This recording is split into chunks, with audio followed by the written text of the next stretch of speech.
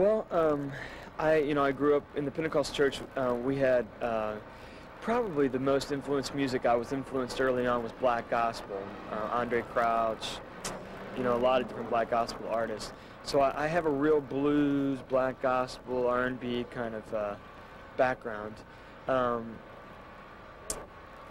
always grew up loving pop music, like the pop sounds and playing keyboard and keeping up with keyboard music.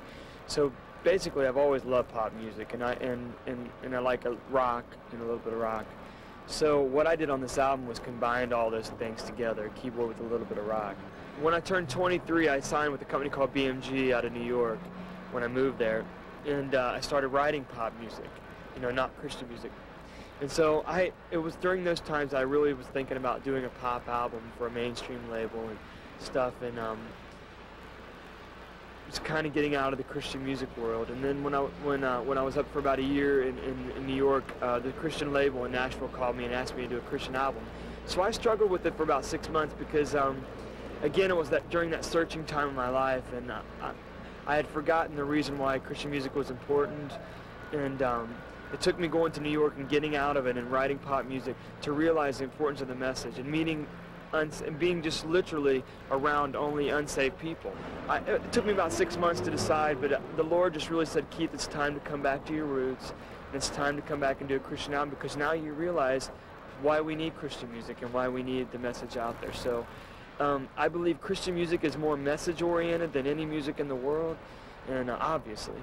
So that's the reason why I like doing Christian music, is because it gives you a platform to say something and a platform to tell the truth.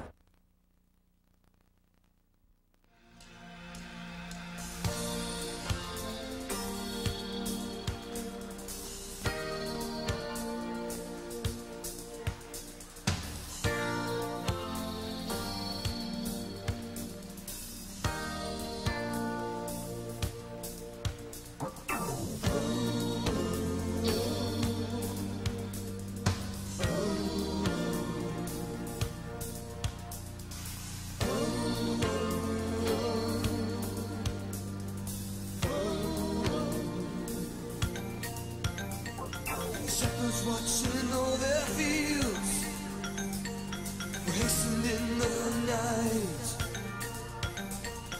waking from their silent sleep by an angel of light, bringing hope to the nation and to the land, tidings of great joy.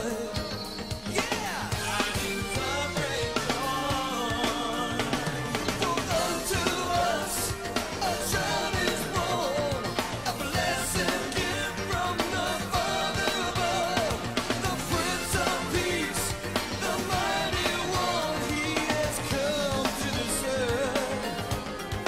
God's only Son has come to give his life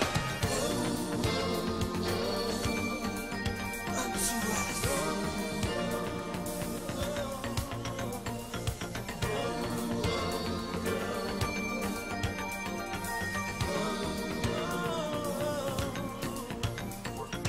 Wise men traveled eastern way. You see, they were following a star over mountains